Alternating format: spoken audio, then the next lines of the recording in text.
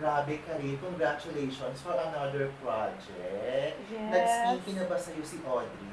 Yes, unti-unti na siya talagang nag-i-invade sa bawat sulok ng buhay ko. Minsan, parang susulpot siya na, "Hi, everybody! Oh my God!" So it's quite fun.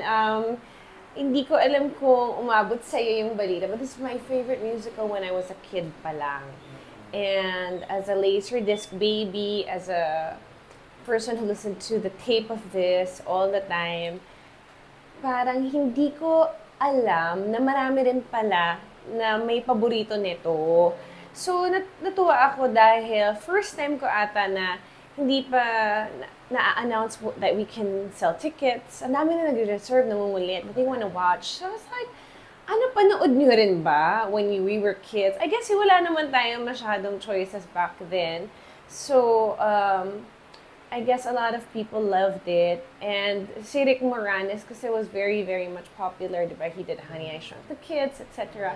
So, the material pa lang is so special to a lot of people.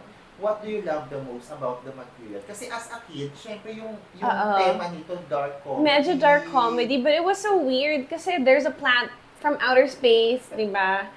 That just suddenly showed up on the streets, diba? Of downtown. So I think, and this is a recent discovery na lang, yung pair, the musical geniuses behind the show, it's Howard Ashman and Alan Menken. So sila rin pala yung gumawa ng Aladdin, Little Mermaid, na paborito ko rin, Beauty and the Beast. So, kung may algorithm man back then, kaya pala, pasok sila sa algorithm ng mga gusto ko, music-wise. So this is their work before all those big Disney films. Sabi ko, kaya pala. Parang pasok na pasok sa timpla, sa panlasa. So, how did you feel when you got the role? Actually, si Yael yung na-invite mag-audition. But I got it wrong. Ako rin naman pala ma-invite.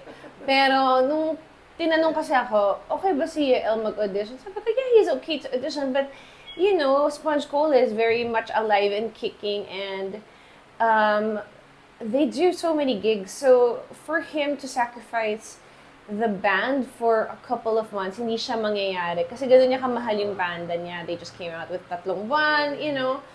Today, like this morning, nando sila sa Basaan, sa Cavite. So, hindi niya magagawa to. As much as you can just say, I will stop all my work and devote all my time. And as a child of the theater din, alam niya na it requires your full commitment. So, sabi ko, he's not gonna do it. So, ikaw? Ako, for sure, I love to do it. Ang pagkakaintindi ko nung una, hindi ako invited to audition. But, you know, I said, I'm gonna audition even if you're not inviting me because it's my favorite. So, the fact that I got it, it's always a question mark, that whole period where you don't know if you got the role or not.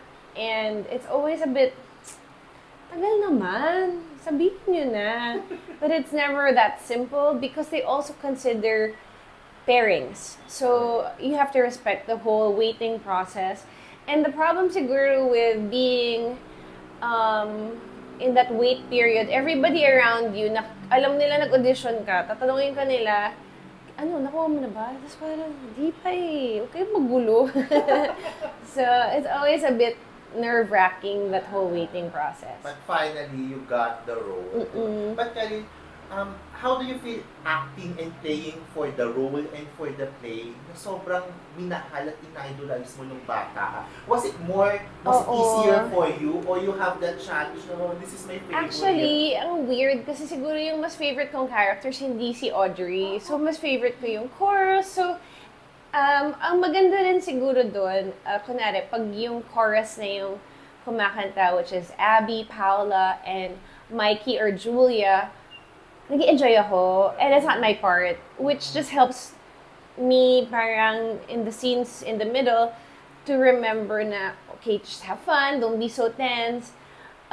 Pero yung mga parts ko, siguro ngayon ko mas minamahal yung songs ng character na si Audrey.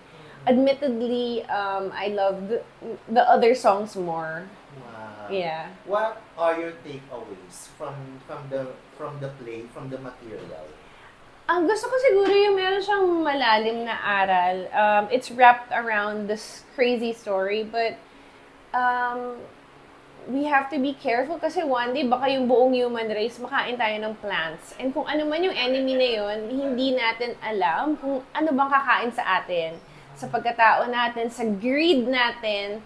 So, ang ganda ng message niya na ganon. Parang there's a song, in the end, it's don't feed the plants. And bahala ka na to fill in the blanks. What is this blank that you're feeding the plants that may possibly wipe out our race, di ba? It's still relevant na yun. Very much relevant. However you want to interpret it, I think malalagyan mo siya ng isang malalim na meaning na talaga naman nakakatuwa kasi it's a fun musical. Correct. Of course, invite na our audience to watch the shows. Go ahead, babe. Yes, to theater goers, young and old. If you've never watched a theater production, please come and watch Little Shop of Horrors. It's happening this July, all weekends of July at the Maybank Performing Arts Theater. It's actually the Globe Theater, and you can get your tickets at Ticket World and follow at the Sandbox Co. for details.